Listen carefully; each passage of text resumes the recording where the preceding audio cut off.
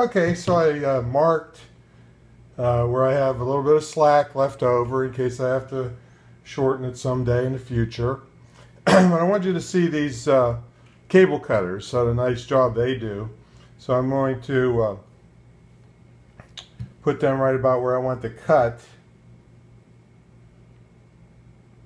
Now let's leave a little slack and then just snip and you get a beautiful cut. You know, it's got a little bit of oil on it because this is brand new, but you get a nice sharp cut there. So I'm going to prepare this end and then we're going to start putting this new end on here, along with, we're going to shrink wrap this so that, or heat shrink it to really make a great connection down here. All right, that's what we're going to do now.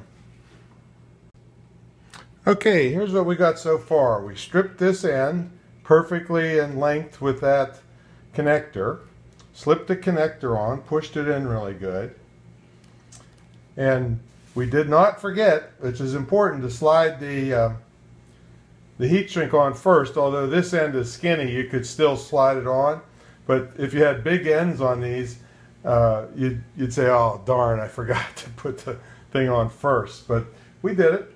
Now this is a killer. This weighs like 900 pounds, and it's a crimping tool. It's hydraulic. It's only 35 bucks for all the dies and everything, and I can't believe it's so strong. Again, here's one, but it doesn't have the right size die in it for this thing.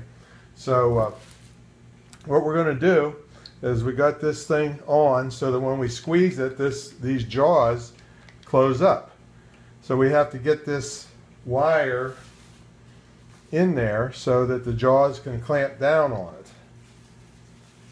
This is like the jaws of life, I guess. I think I'll turn it upside down so I can, oh no, I can't pump the thing. Good. All right, so I'm going to put it in there. Make sure it's in nice and snug. And then I'm going to pump this thing to make the crimp. And we're going to hope the heck it works. All right, let's release it and see what happens. Wow, that's a serious crimp right there, folks. Man, I can't pull that off. I'm putting everything into it. I can't pull it off. All right, so we know our crimp gun works, and we got the right size die for this operation. So the next thing we're going to do is get the heat gun out and shrink this thing up.